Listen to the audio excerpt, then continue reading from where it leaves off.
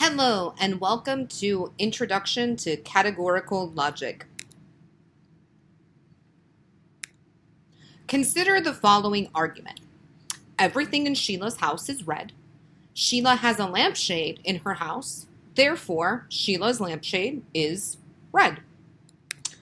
This argument appears to be obviously valid, but if we try to show its validity based on the systems that we have used up until now, we find ourselves falling short. Let's look at this argument again. Everything in Sheila's house is red, we might symbolize as H.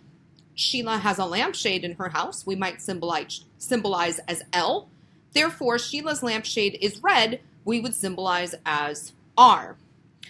H, L, therefore R, doesn't seem like it would be valid, even though it appears that if the premises of these arguments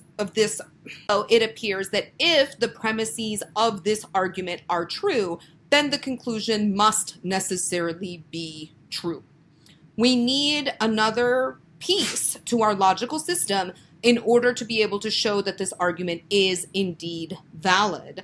We need the notion of a category.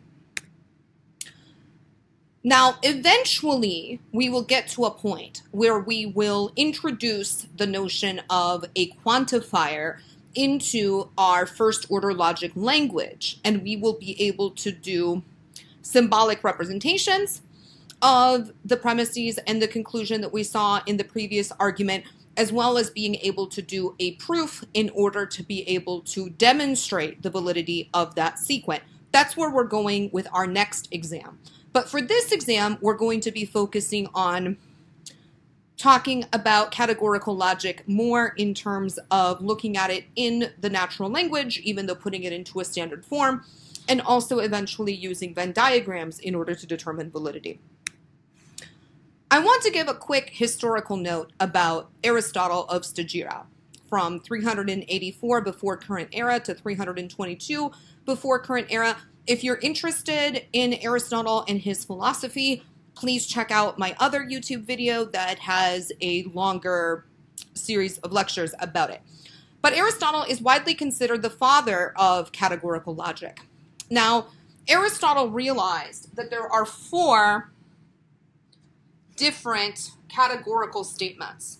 All S are P, no S are P, some S are P, and some S are not P. We will discuss these four statements in more detail. And if we put them into syllogisms, and remember a syllogism is a special type of argument that has exactly two premises as well as the conclusion, that would give us 256 distinct syllogistic categorical forms. Aristotle went through and established which were valid and which were invalid by brute force, which is quite the accomplishment. However, he made an assumption about empty categories that is now rejected by contemporary logicians. And we'll talk about this in more detail later, but basically the idea is that when we say something like all unicorns are magical creatures, for Aristotle, in order for that statement to be true, there had to be an actual unicorn who was actually a magical creature. Whereas as contemporary logicians, we understand that statement to mean that if there is a unicorn, then that unicorn is a magical creature. In other words, we recognize the notion of an empty set. Next up, we will be talking about how to put categorical syllogisms into standard form. Stay tuned.